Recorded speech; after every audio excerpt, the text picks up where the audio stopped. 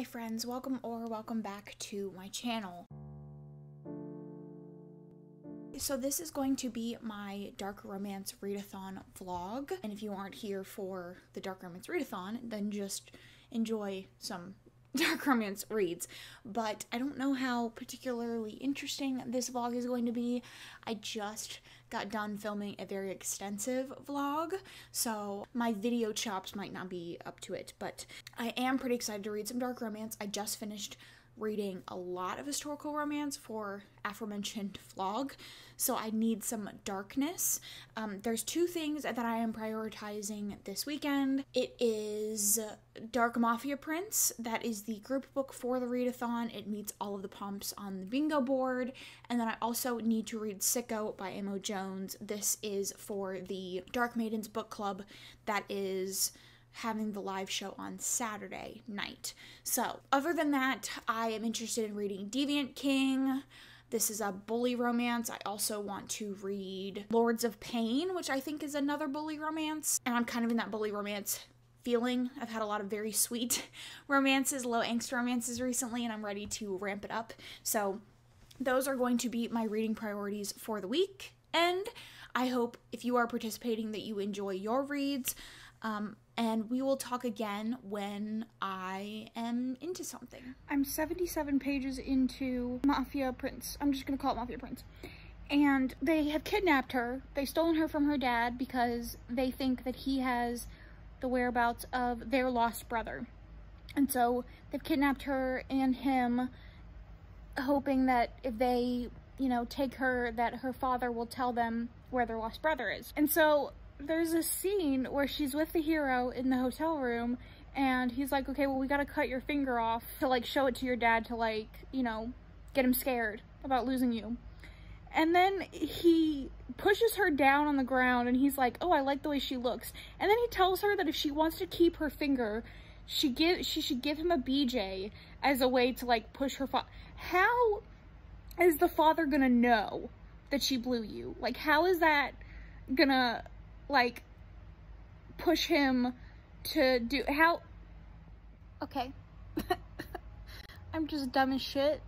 He recorded it, but also our heroine's dumb as shit too, so I guess we're in the same boat.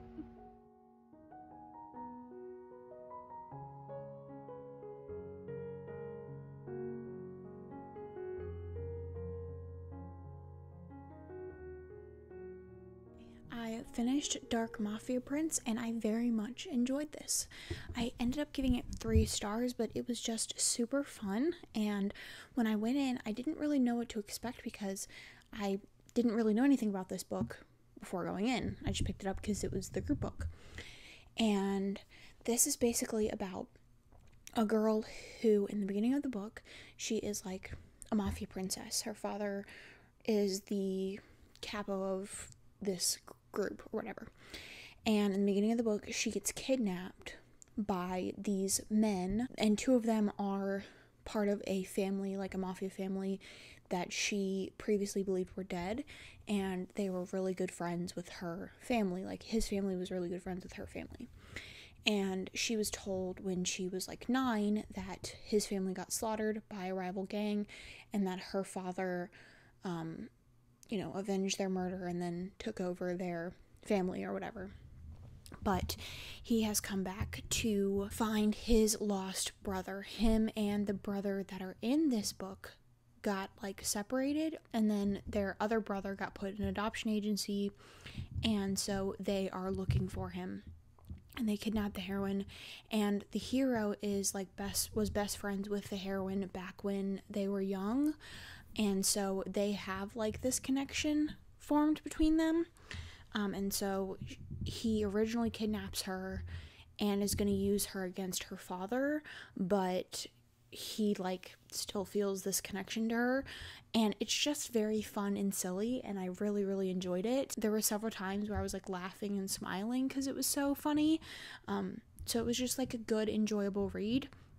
The heroine was a little too dumb to be a person, but I think you kind of expect that a little bit in these mafia stories. The heroines are always a little dumb, and then she was magically super smart whenever it suited the plot, but you know. So altogether, I really enjoyed it, 3 stars. And then I also started Deviant King.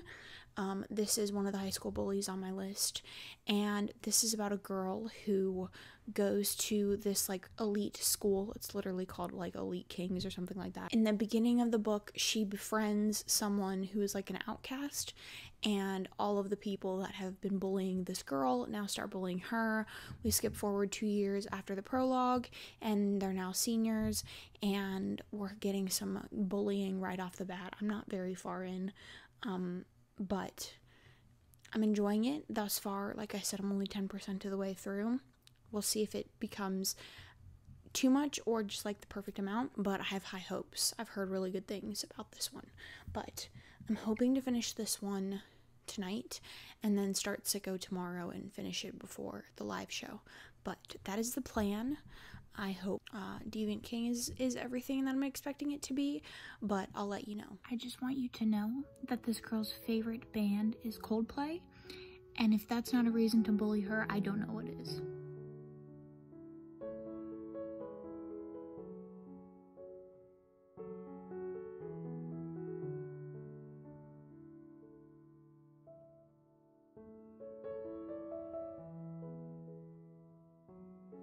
Hi friends, it is now Monday, the last day of this readathon. I did not film anything over the weekend. To be honest, I just wasn't really like feeling it. I just didn't really want to film, so I just like allowed myself to not want to film. But I did finish 2 books during that time. I finished Sicko. This is an adopted brother romance. In the beginning of the book, the heroine gets adopted by the hero's family when she's like a baby. And then we skip forward to when she is 15. He's like 3 years older. And then something separates them. Skip forward when they're in their 20s. And she is now in college. And he is part of a motorcycle gang. And he disappeared when she was 15. He's now back to figure something out. And she is just, there's just a lot going on with this story, and I ended up giving it 2 stars. I really, really didn't like it, and like, it was so exhausting to read that I just wanted it to be over. Like, there's so many different plot lines going in, and in the beginning, the author's note says something along the lines of like, this is a really heavy book. No actual trigger warnings, by the way. This is just a really heavy book, and if you're a dark romance reader, then you'll be prepared, or something like that. Like, it didn't tell you anything, and it's so fucking much. Like, so much trauma just poured on, and it's so exhausting. Okay, I didn't do, like, a super good job here of, like, getting my point across, but she has the abandonment issues. She is involved in a sexually abusive relationship. There is torture porn. There is torture. There is lots of rape. There is death, kidnapping, lots of torture. Like, there's so much here. So much trauma, like every trauma you could possibly imagine is here. There's child sexual abuse. There's just a lot. It's so much, and it just is, like, I don't know any other way to describe it except if you've read those books where you're just exhausted and you don't want to read it anymore. That's how I felt. Like, getting to the end was really a struggle, and I didn't really like it. And then I also finished Deviant King, and this is a high school bully, and it's about a girl who goes to this England school, senior year of high school, and he's now decided that he doesn't just hate her and want everybody to bully her. He's like infatuated with her and like wants to have sex with her and, you know, be with her. And so I gave this 3 stars. As far as bully romances go, like, this is not my favorite. I think it is good angst, and it has like all of the good, like, stereotypical bully romance goodness, but I'm just looking for more spice, I guess. Like, I've read so many bully romances up to this point that just do it better than this did. This is just like your, I guess, original bully romance, and it just didn't really have what I was looking for. It just wasn't really that interesting. Other than that, I'm gonna try to finish Crow. I was gonna read Lords of Pain, but I just don't really feel like reading that level of just like angst right now. I'm probably gonna go back to historical romance after this, or I'm gonna switch up to fantasy because I'm just kind of tired of like this unnecessary just yeah. So I'm gonna try to finish Crow. This is a mafia romance. I need to get it done by today for it to count for the bingo. I have bingo at this point because I read Dark Mafia Prince. It's like a mafia romance, and I think the heroine is on the hunt for her missing sister or something, and the hero is part of the Italian mafia, I think. So I'm gonna try to finish that. I do have some things that I need to do around the house, like I'm off today, but I do need to clean and stuff like that. So it'll be interesting to see how much I get in. I only got like 5% in last night. Like last night after I finished Deviant King yesterday morning, I just didn't read for the entirety of the day. I just wasn't feeling it. And yeah, that's kind of where I'm at right now. We'll see if I even read Crow. Like my body is telling me that I need to just like take a break and switch genres or switch subgenres and not stress myself. Like I know that at the beginning of the vlog I was like, you know, I just read a bunch of historical, so I was ready for some dark romance, but these dark romances that I read were just not it. So I'm a little put off. I'm going to see how far I can get into Crow. I might bring you along while I'm cleaning, I might not, who knows. And then we'll wrap it up at the end of the day when I've maybe read something. I don't know. But even she can't hide the small glint of pride in her eyes. How far I've come. The last 6 months have been entirely dedicated to this.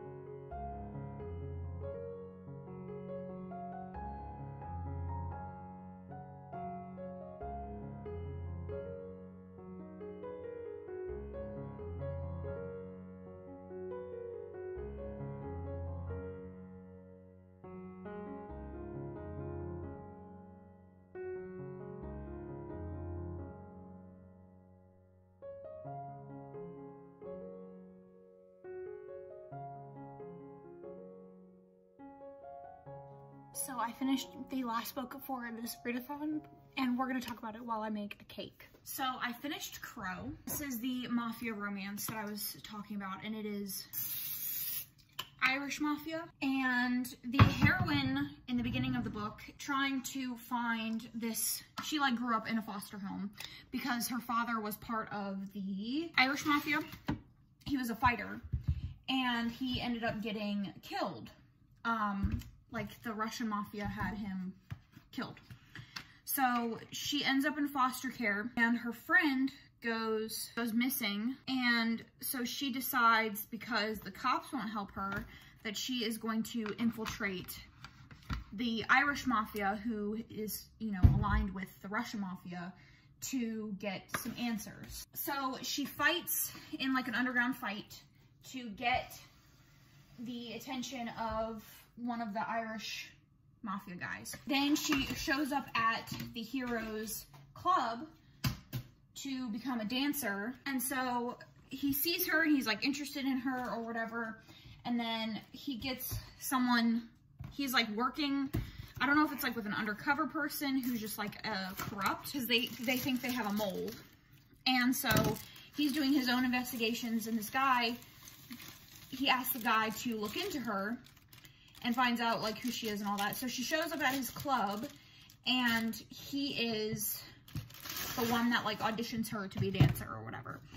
And he doesn't trust her, and so he's like, I don't really want you to, you know, be part of, I don't trust you, I don't want you to audition. So he like takes it upon himself, but she's good, and so he's like very attracted to her. And so she like gives him this dance, she gives him like a lap dance, and they have this like very intense moment. So then he tells her, okay, you can be an appetizer, so basically you don't get to take your clothes off or anything. And then of course they start having like a sexual relationship, and it's a slow-ish burn, I would say, but I ended up giving it 4 stars. I will say, like, the plot is non-existent. Like, her whole attempt to figure out, you know, infiltrate the mafia and figure out what is happening doesn't really, like, go anywhere. She kind of gets put under surveillance while they're, like, banging and stuff, but so that, like, keeps her from being able to investigate, but, like, there's no real effort. It's kind of just, like, once they start hooking up, they're just smashing, and that's pretty much it. I liked it. I thought it was fun. Like, I surprisingly enjoyed myself. I did listen to the audiobook, but yeah, I enjoyed myself despite it not necessarily being things that I would generally enjoy. I don't usually like stories with early hookups, and I don't usually like nothing going on. Like, I don't usually like contained stories where like the heroine's just kind of there. She's not really doing anything, especially if the idea is that she's trying to figure something out, right? I don't usually like that, but I enjoyed myself. Like, I thought it was a good read. I by no means think that like these are revolutionary characters, and I didn't super love either of them. I think Crow is just kind of your stereotypical like touch her and you die hero.